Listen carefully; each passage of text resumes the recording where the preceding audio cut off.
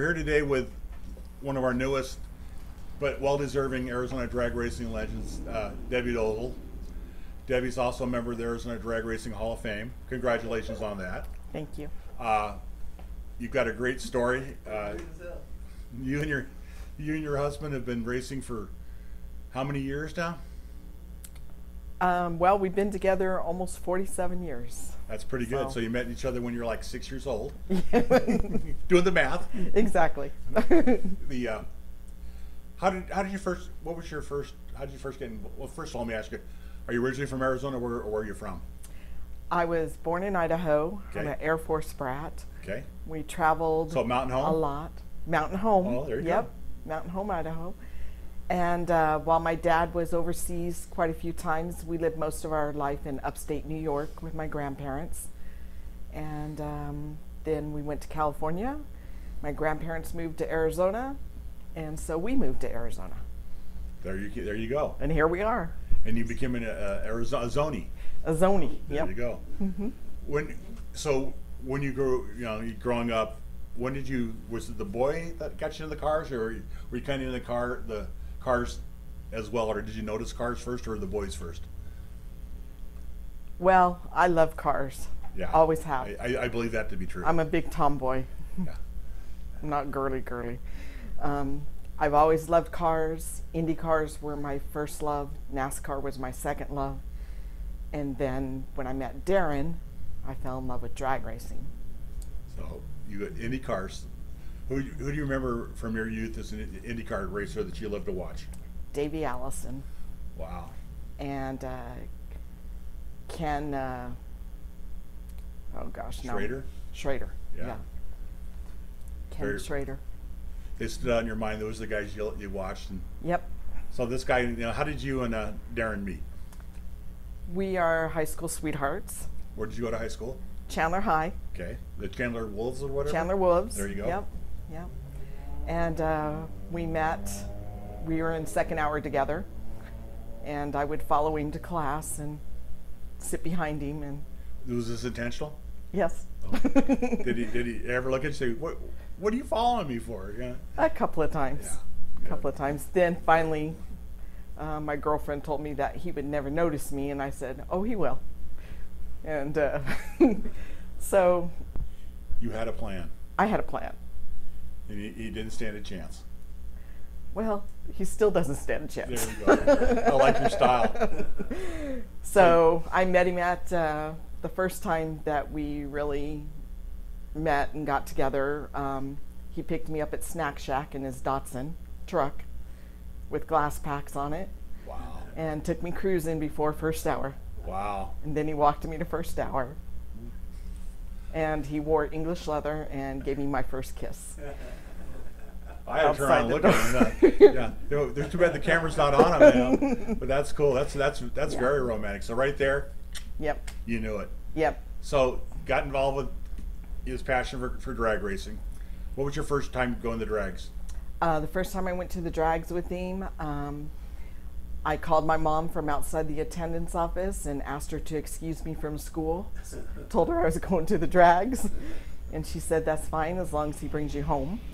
And we went to Beeline Dragway, and it was the first time I'd ever been there. And he had a Pontiac Le Mans '63 with, Krager wheels, and the tires stuck outside the fender wells. Totally different than what it is nowadays, but it was a cool car, and that's when I fell in love with him and fell in love with drag racing.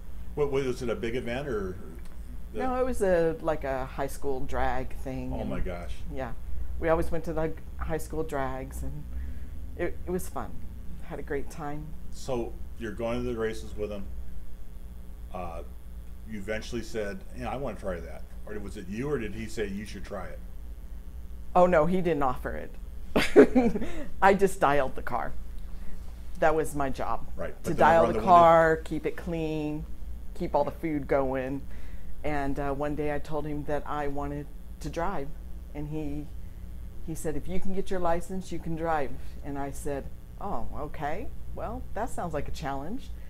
So we had the '81 Camaro, the Thunderstruck car. And I did a burnout, accidentally put both bulbs on at the same time, wasn't sure what to do, what not to do, so I foot braked it, and when the light turned yellow or green at that time, whatever it was, I don't remember my light, I made it to the other end, and my first pass was a 9:46. And But didn't we tell you that usually the first pass is an easy pass? Or yeah, they did, but it was just way too much fun to keep it in. So I did. And I went down around the corner and I waited for him to come get me. And about that time, a couple of guys came by and they were like, yeah, way to go, 9:46. And I looked at them and I go, oh shit. I go, and I climbed back in the car and I just sat there waiting for him. And he came down on the scooter and he goes, what are you doing? I go, I'm just driving the car. And he's like, no, you went way too fast. I go, well, can I do it again? He's like, okay, but this time you got to go easy. And I go, okay. so the original license steps are Yeah. an easy pass, a couple of half-track Exactly. passes, then some full passes. And you just said, why do I want to wait for that stuff? This feels too good. And I still feel that way. Yeah. So knock it down. So Yeah. that was your first experience. and I got my license and I drove the Camaro, and he then had a 91 Trans Am that he drove. That was a newer car, and we both raced Super Gas, and then he told me that he wanted me to go to Super Comp, and I was like, why? And he said, because I don't want you to be in Super Gas with me. And I'm like, okay. So He didn't want you to beat him. probably. So he bought me a Spitzer dragster, and I told him this one wasn't going to last long. And then he came home and told me that he had purchased me a Tom Yancer race car. Big jump in Yeah, cars, yeah. yeah. It was a hardtail car. So I drove it for many years, that car, and then he came home. We sold that car actually to a sand drag lady, and he came home and on Valentine's Day and gave me a receipt with a little business card holder with a dragster on it, and he had bought me a newer 2007 Tom Yancer dragster for Valentine's Day. So what was the difference when you got a real suspension in the car? Could you tell a big difference? Oh yeah, oh yeah. The thing about the hardtail is you can feel the track, Right. and you know what it's doing. Right. Suspension, you can feel it, but the ride's a lot smoother. Okay. So it definitely was a difference, but I still drive that car today and I love it. And you've done okay with that car. I've done decent with it, yes. Tell us about your achievements in that car.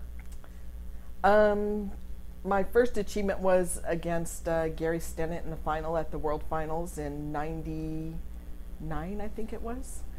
And I runnered up to him. The weather was awful, the fog was awful, but he knew what to do, and I was kind of a new driver, and I'd made it to the finals, and I raced him, and he won.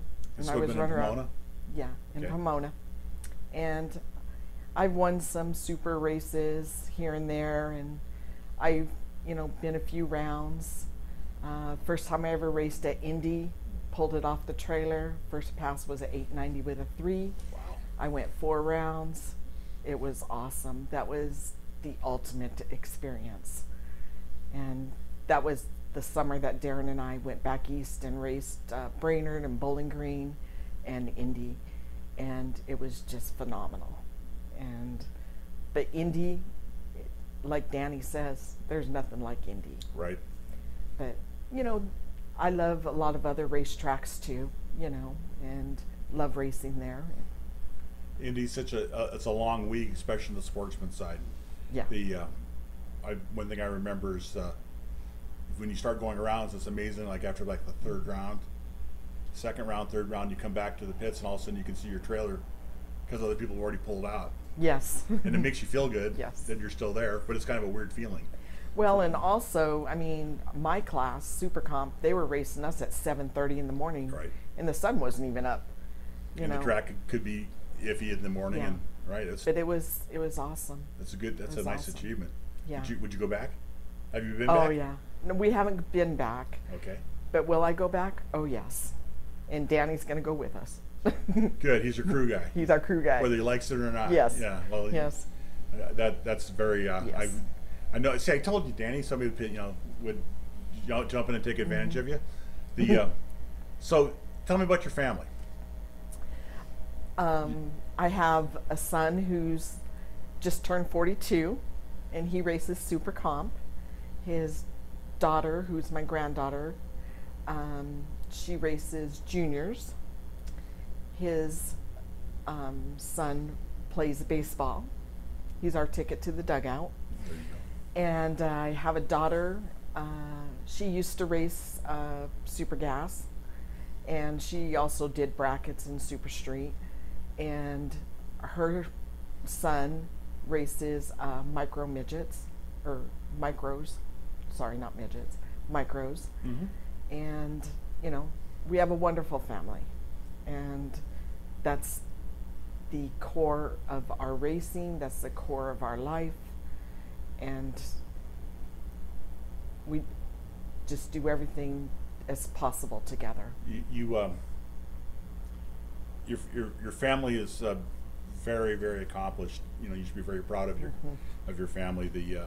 I've seen where the grandson that races the micros. That was really interesting. That looks like dirt behind that kid. You know, but you know, Facebook's a great place to keep up with the Dolezals. It definitely is. Who along the way, besides Darren, I know he's been your biggest fan, but who else along the way that would you say thanks to, or that you kind of help you, or was this somebody else you could talk to when you needed another ear? Probably my kids. Good. More than anything. Uh-huh. Yeah. I consider us to be very tight-knit, and it's nice to have that relationship at the age that we're at and at the age they're at. You know, we're very fortunate to still have that bond. But my kids are probably my sounding board besides Darren. That's awesome. Yeah. Any goals that you haven't? I need another man in my life, and he's gold. And just stand And his name is Wally. Yeah. Yeah. His name is Wally. Well, I think we all wish we could achieve the same, Yeah. but definitely if anybody's going to do it, we know probably you before me or any of us. So yeah, I don't know. I've been trying really you're very hard. capable. So how do you pay for all this? What do you do in real life? I do real estate and loans and a few extra little side jobs here and there. Darren works very hard at our business, Auto Image, and we've both been self-employed for a long time. We just work hard, and I manage, the budget. And the reason why I bring it up is I know you do the real estate, and I just wanted to put a plug in for you because oh, thank you. I think any car guys or car people out there that are looking for the right garage, house with the right garage or ability, a place to put a garage on for their ultimate race shop, you'd be very able to help these people find the right location. And I've seen you put some listings up in the past that, I live on the opposite end of town, but they look like very nice things and very good opportunities for people. And that's one of the hardest things to do is do I buy a house and build a shop or get a house with a shop already, or how do I do it? And I know that you're very capable of walking people through that process and what will work the best for them. So I highly recommend anybody out there that's looking to do something like that to get a hold of you. Thank you, Chris. Yeah. Anything that you want to share with us that is near and dear to you that you want to tell people about, or I know your family is you've done a lot. I mean, your family is obviously amazing. When what the accomplishments they've had and such, but you're an awesome person. Thank you. I just can't think of anybody. And when you went to the Drag Racing Hall of Fame, you know, you had to take what's his name along with you. But you know, congratulations on that. What did that mean to you? I was very shocked that the gratitude of the thought of even being considered for it was beyond words. Well, it's a nice recognition that's well deserved, and certainly that you represent the Arizona drag racing community at its highest level. We appreciate everything that you've done for it. We appreciate you being here today. You are truly a Arizona drag racing legend and a much deserving member of the Arizona Drag Racing Hall of Fame. Thank you for joining us today. Thank you. I'd like to thank our friends that come out and support us, and our other family that comes out and supports us. It means a lot, and we have some really good times. So Awesome. I'd like to thank all of them too. Awesome. Thank you. Thank you.